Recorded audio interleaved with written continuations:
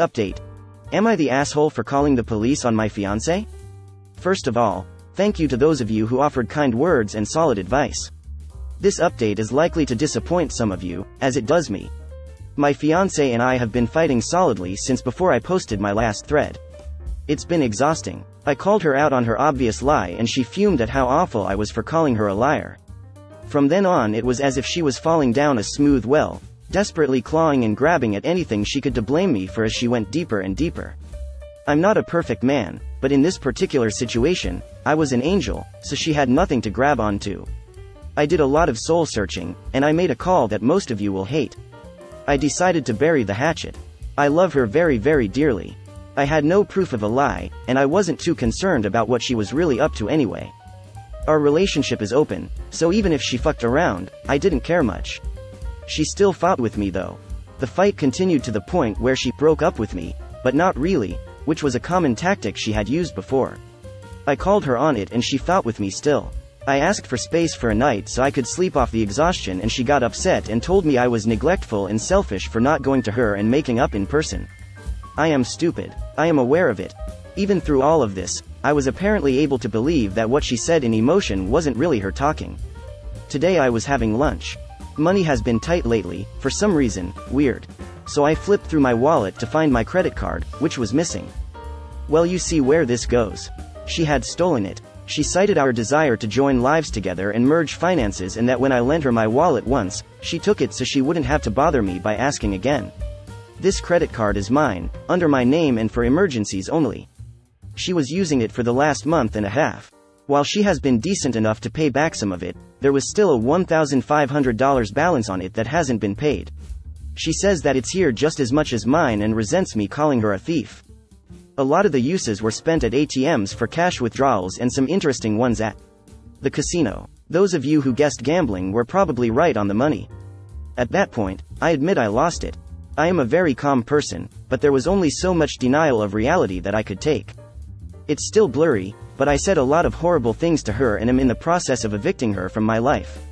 I am canceling everything that is in my name that she is a part of, including the new phone line, canceling her car insurance and reclaiming my car that I gave her, and she has trashed. Apparently I can handle lies, cheating and secrets, but who knew theft was my line? Learning experience. Now thinking back, I can identify lots of sketchy shit that my love goggles blinded me to, but there's a pretty strict character limit. Greater than well, you see where this goes. She had stolen it. She cited our desire to join lives together and merge finances and that when I lent her my wallet once, she took it so she wouldn't have to bother me by asking again. This credit card is mine, under my name and for emergencies only. Call the police. Again, this is probably felony level. Even better, casinos and ATMs both have cameras, therefore definitely enough evidence for a conviction too. Not that it matters at this point and would probably add insult to injury, but also if she was alone. Some people want to know and some don't. You dodge a bullet, it could have been way worse, especially were gambling addicts. Better check your accounts more frequently and make sure she cannot touch anything. She's an extraordinarily toxic person. Citing a desire of merging finance to take the card had me flabbergasted. Like, this is not how teamwork works. Greater than citing a desire of merging finance to take the card had me flabbergasted. Gambling is still an addiction. She's clearly a huge asshole, but just like a drug addict, rationalization is one of the biggest skills developed in addiction. Not getting her hit and rationalizing it with, "We were gonna merge finances anyway," is completely cogent to an addict. Greater than she's clearly a huge asshole and an idiot, who straight up uses a stolen card at a casino when keeping your gambling addiction a secret? An addict. Spot on. Op should check his credit report immediately, freeze his credit. If he gets out with an ID theft case of only $1,500, he's lucky. Original post. Thank you. Less than 3. Relationships are built on trust. Her going off the grid on you and lying about her return definitely make trust impossible. Good luck, original poster. Watch out for a baby trap. Luckily for me, a baby trap is impossible. My man. So you confirmed she has a gambling addiction? Or are you assuming? It's not that I don't believe you. I definitely think she's been up to something behind your back. I'm just not convinced she's not cheating. I'm thinking it's gambling and cheating. All in all, I'm glad you are broken up with her for good. How is she taking the breakup? Are you willing to take her to small claims court to replace the stolen money? Very convinced that it's a gambling addiction. No, I won't be going to court. I'm just putting this behind me and moving on. I'm sorry, original poster. I hope you find peace and are able to move on. Your relationship though, from what you've said, sounds toxic. Breaking up with you is a tactic she uses? Yeah, nah. Good luck and all the best, mate. X. I think Op has ignored some serious red flags in his relationship. Using a breakup as a defense mechanism is almost teenagerish, and Op seems to be fine with it. Also seems like Op's potential self-esteem issues, self-deprecating humor, constantly considering himself stupid, lack of defining any boundaries in the relationship, coupled with her toxicity set him up for such a situation. Also Op, if you were reading this, I think there is a lot of infatuation with the whole cheating aspect in this case. People generally seem to be enamored with this concept of an open relationship. But did you initiate this in your relationship, or was it her? I don't want an answer, but do step back and look at who drove some of the decision-making in your relationship. You might want to think about what boundaries you want to establish in your future relationships. And good luck with everything ahead. Glad you got out of this. Let's bundle up some victim blaming inside some vaguely psych-sounding mumbo-jumbo and jump on Reddit, shall we? The absolute bullshit people extract from these posts to fuel their own little worlds is just wild. Listen up, Op, I can actually see into your soul from this one minor issue you posted about. Lucky for you, I choose to fix you, for free, via social media. Won't that be nice for me? I am not sure what you think is a logical leap here. There are many comments in the update post that are hinting at the fact that Op might have self-esteem issues. I think if you have interacted with real people you will understand picking up on common signs, without needing a psych degree, trust me. Also Op has an extensive comment history in the previous and current post, so it's not a couple of sentences that people are using to base their judgment on. Well crap, original poster. I was hoping for a more positive outcome. Gambling addictions are so devastating because they can be covert. By the time they're brought to light, the financial damage is done. Knew a dude in our friend group who traveled extensively for work. He found out his wife had run up an $80,000 balance on their 3 credit cards at the local casino during the times he was away. I asked, so when do you sign the divorce papers? Nope, says he. We're gonna work things out. I just have to go on the road more to catch up. I think you made the wise decision. Very best of luck to you. Yeah, original poster is lucky to only lose $1,500, assuming, and hoping, that is all he lost, from his fiancée's gambling addiction. He can look back and report all those charges fraudulent if he never authorized her on the card. By federal law they cannot make you pay for something you did not authorize. But they'll more than certainly, if he has proof that she took and used it without consent, absolutely hammer her for it. The bank will go after that money, because it is their money. Get some therapy. You need to have better standards. Or simply redefine his higher standards to include what he's learned about himself. That he can handle lies, secrets and cheating, but he draws the line at theft. Sounds healthy.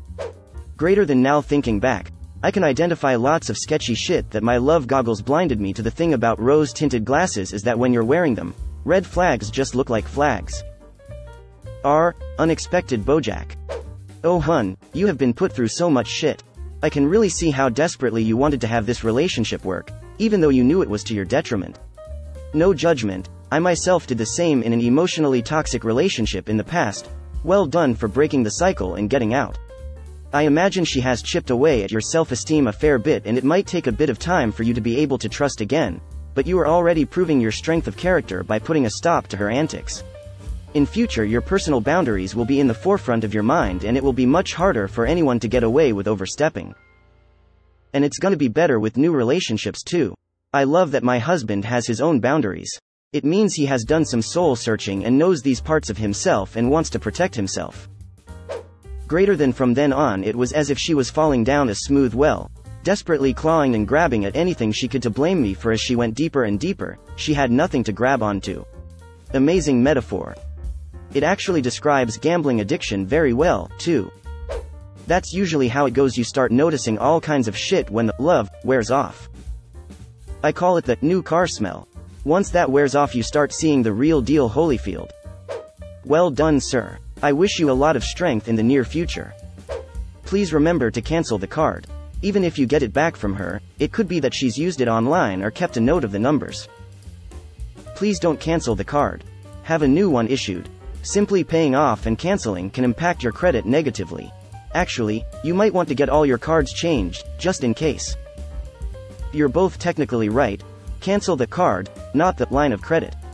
The card is just the physical access to the line of credit. Canceling it or reporting it stolen won't prompt closure of the line of credit it draws from.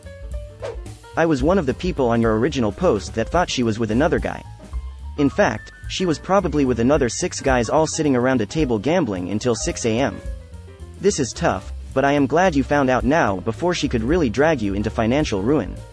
It sounds like she is in denial about her problem, which just makes it worse. No wonder she freaked when you called the police. This may be a good thing for both of you in the long run. The breakup may lead her to acknowledge her problem and seek help.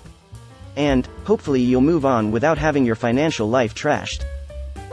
Glad that you finally took this step for yourself. It's going to be hard, but keeping moving forward. Original poster. And be sure to keep all texts and receipts handy in case she files any false small claims. Yikes, you sure put up with a lot, it sounds like, trashing property, lying, etc. Hopefully you can heal and keep an eye on your accounts and credit. Original poster. This sucks. Sorry mate. I ask that you seriously consider some kind of therapy, build your self-esteem up, know that you deserve better out of a relationship. Glad you have some sort of closure, bud, and an outcome that gives you a fresh start and move on to better things. Her carrying on after you buried the hatchet proved her toxicity, and that would have been no good for you going forward. I wish you all the best. Apparently I can handle lies, cheating and secrets, but who knew theft was my line? Well, theft involved lies, secrets and cheating you out of money, property, so it's all those things in one. It sounds like a gambling problem, and hopefully her family will try to get her help, but there is no help unless she wants it, and maybe this is a rock bottom for her. Was she on the card? If not, see if you can stolen card and get charges dismissed. I am so sorry all this has happened to you. I know you said you love her dearly, but she honestly sounds rather abusive from what you've said here, and I'm glad to hear you're cutting her out of your life. I'm sure it's going to be really tough for a while, but I really believe you'll be so much better off once she's out of your life. If you need people to talk to without judgment, if you haven't got anyone like that in your life, subs like R, Mom for a minute and R, Dad for a minute are amazing places. There's others like grandparents or siblings, but I don't know them specifically. Wishing you the best going forward.